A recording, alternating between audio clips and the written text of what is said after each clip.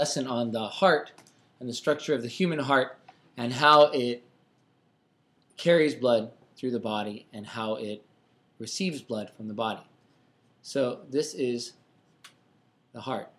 Humans have a 4-chambered heart. Here's how I like to draw the heart. Doesn't exactly look like this, but it's not a bad start. And these are little valves there. It has 2 basic sides to the heart. And those 2 sides are separated by something in the middle called the septum. And the 4 chambers each have a name. Now the weird thing is that this, even though it's on the left side, is actually your right side of your heart. And that's called the right atrium.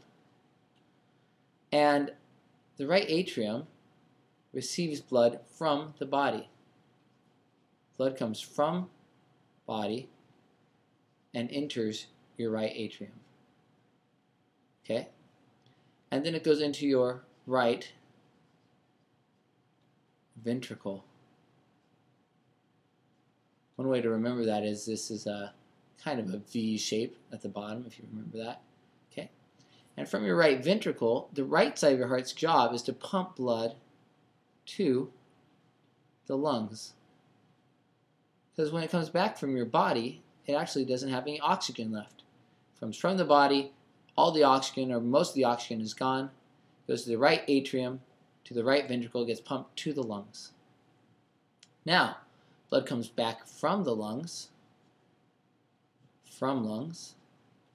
to the left side of your heart, to the left atrium. The upper chambers are called the atria.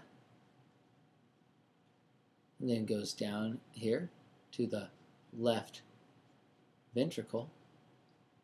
And the left ventricle is the strongest part of your heart because it has to pump blood all the way through your entire body, through a large vessel.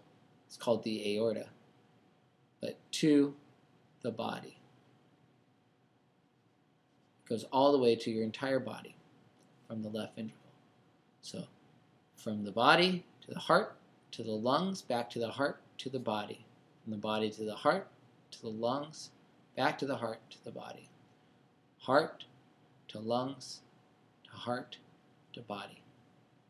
Heart to the lungs, to the heart, to the body.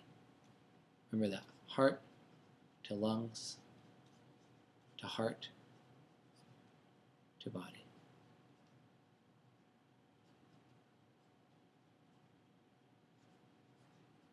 Remember that, you should be all right.